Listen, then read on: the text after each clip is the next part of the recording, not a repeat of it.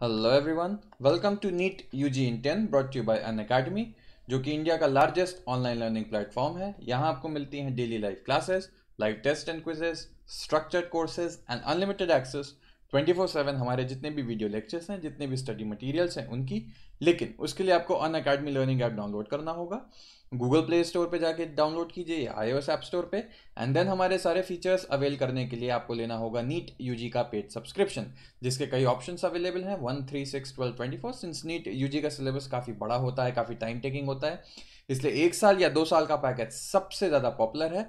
And on top of that आप देखेंगे 1 साल के पैकेज में आप सिर्फ 6000 और ऐड करते हो तो मिलता है 2 साल का package. On top of that love 10 ये मेरा रेफरल कोड है, इसको यूज करके आप आ सकते हैं एक्स्ट्रा 10% का ऑफ जो भी हमारी बेस प्राइसेस हैं।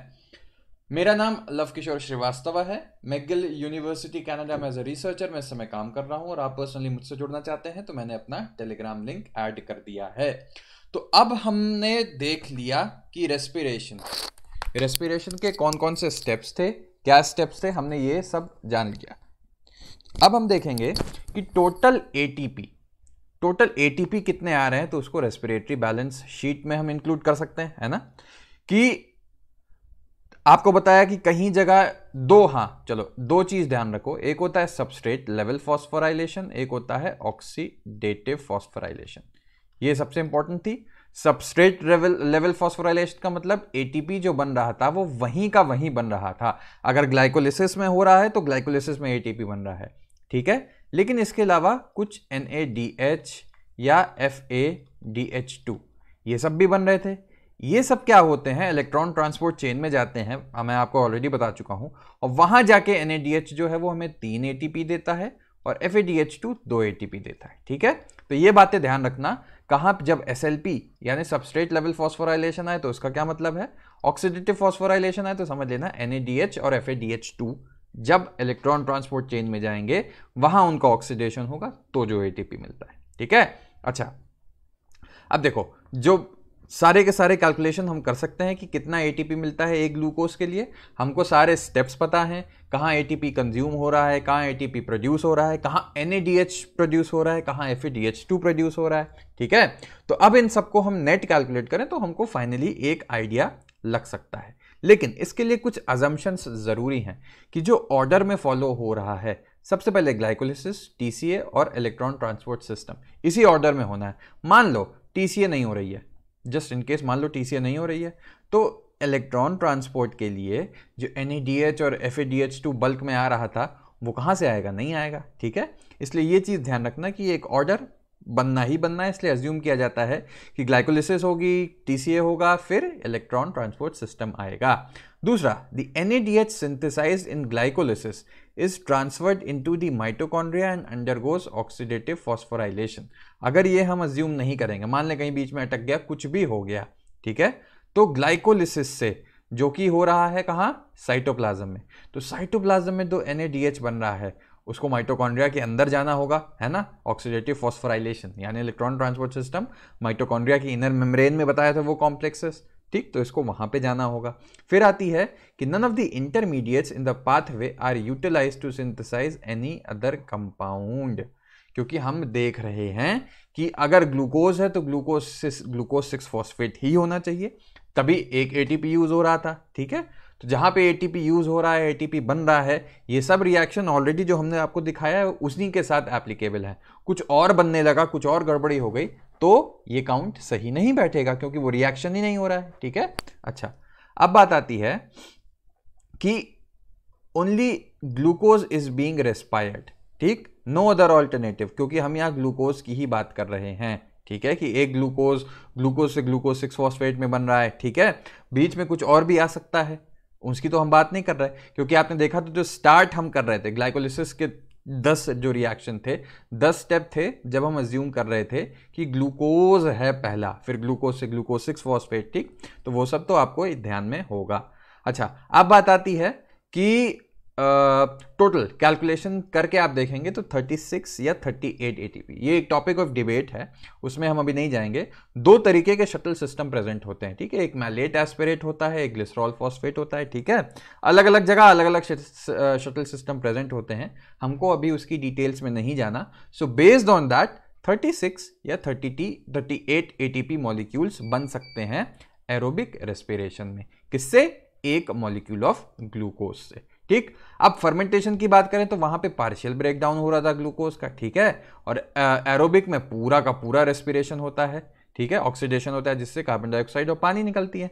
वहां कार्बन डाइऑक्साइड और इथेनॉल निकल रही थी या लैक्टिक एसिड बन रही थी। ठीक, अब फर्मेंटेशन में आप देखेंगे there is just net gain of only 2 ATP molecules for each molecule of D glucose.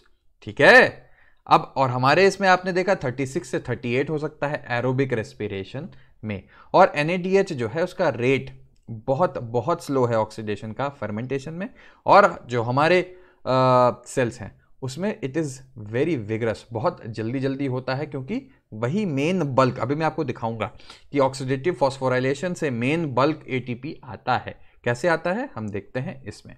तो अब देखो हमने क्या क्या स्टेप्स पढ़े थे, ग्लाइकोलिसिस पढ़ा था, साइट्रिक एसिड साइकिल पढ़ी थी, और ये है टोटल।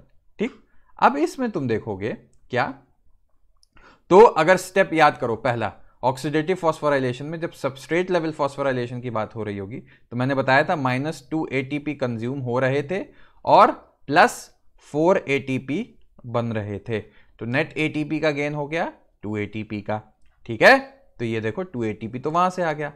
NADH जो बन रही थी वो कहां जाएगी फाइनली? इलेक्ट्रॉन ट्रांसपोर्ट सिस्टम में जाएगी। सिंस 2 बन रहे थे, मैंने बताया 1 देता है 3, तो 2 देंगे 6, तो नेट 8 ATP का गेन हो रहा है हमारे ग्लाइकोलिसिस से। ठीक है, अब बात आती है साइट्रिक एसिड साइकिल, और इसमें एक चीज और छुपी है जिसका नाम है ऑक्सीडेटिव डीकार्बोक्सिलेशन। ठीक है, तो अब तुम टोटल इसमें जो रिएक्शन मैंने उस समय भी बताया था कि आप ये है पूरा का पूरा पायरुवेट से फाइनली क्या बनना है, कितने बनेंगे? 4 NADH 1 FADH2, ये एक पायरुवेट से है। ठीक है, याद, ये देखो इंटू 2 किया गया ना, लास्ट में इंटू 2 हम कर देंगे।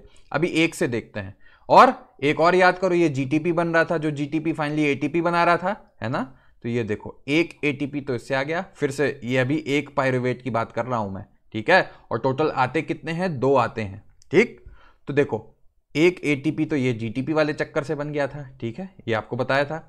अब बात आती है यहां पे 4 NADH बन रहे थे, जिसमें 3 कहां से आ रहे थे? जो आपकी क्रेब्स साइकिल है, साइट्रिक एसिड साइकिल, और एक आ रहा था ऑक्सीडेटिव डीकार्बोक्सिलेशन से। ठीक है, तो टोटल 4 NADH आ गए और एक FADH2। मैंने पहले ही आपको बताया है NADH कितना देता है? 3, FADH2 कितना देता है? 2, तो 4 × 3 हो गए 12, और 1 × 2 हो गया 2 ATP। लेकिन ये किसके लिए है? ये तो सिर्फ एक पायरुवेट का मॉलिक्यूल हुआ। तो टोटल अगर आप देखेंगे 1 + 12 + 2 टोटल हुआ 15, है ना, 15 फ्रॉम 1 पायरुवेट। लेकिन अब याद करो ग्लाइकोलिसिस में हमने पढ़ा था ना लास्ट में 2 पायरुवेट के मॉलिक्यूल्स होते हैं, तो 2 के लिए हो गया ये 30, और ग्लाइकोलिसिस में बन रहा था 8, तो टोटल कितना हो गया? 30 + 8 38।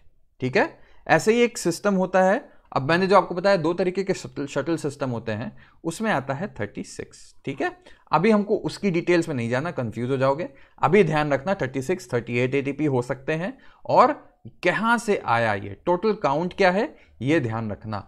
कितना सबस्ट्रेट लेवल फॉस्फोराइलेशन से आ रहा है, कितना ऑक्सीडेटिव फॉस्फोराइलेशन से आ रहा है, ये भी इंपॉर्टेंट है। ठीक है, चलो, तो आई होप कि एक टोटल काउंट कितना होता है एक ग्लूकोज के मॉलिक्यूल से। एक ग्लूकोज के मॉलिक्यूल से 2 पायरुवेट बनेगा, 2 पायरुवेट जो है फिर अंदर जाएगा क्रेब्स साइकिल में, क्रेब्स साइकिल से जो भी चीजें बनेंगी वो जाएंगी इलेक्ट्रॉन ट्रांसपोर्ट सिस्टम में। ठीक, तो इलेक्ट्रॉन ट्रांसपोर्ट सिस्टम में जब ATP जनरेशन हो रहा है, then that is oxidative decarboxylation.